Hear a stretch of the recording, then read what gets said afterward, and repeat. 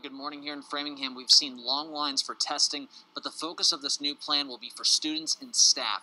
Now, beginning next month, 134 school districts will have access to rapid tests. They'll only be given to students and staff who are exhibiting symptoms of the virus. The state says the tests have been shown to be accurate, catching cases in 79% of children with symptoms and 97% of adults. They are far less reliable in those who are asymptomatic. And after yesterday's announcement, the Massachusetts Teachers Union said they had hoped to be consulted before this was rolled out. We have been calling from the beginning on frequent testing of everyone as a proactive approach, whether you're symptomatic or not, so we can stay on top of the virus before it gets out of control. Now, the tests are being provided by the federal government. Not all districts and schools will be taking part initially.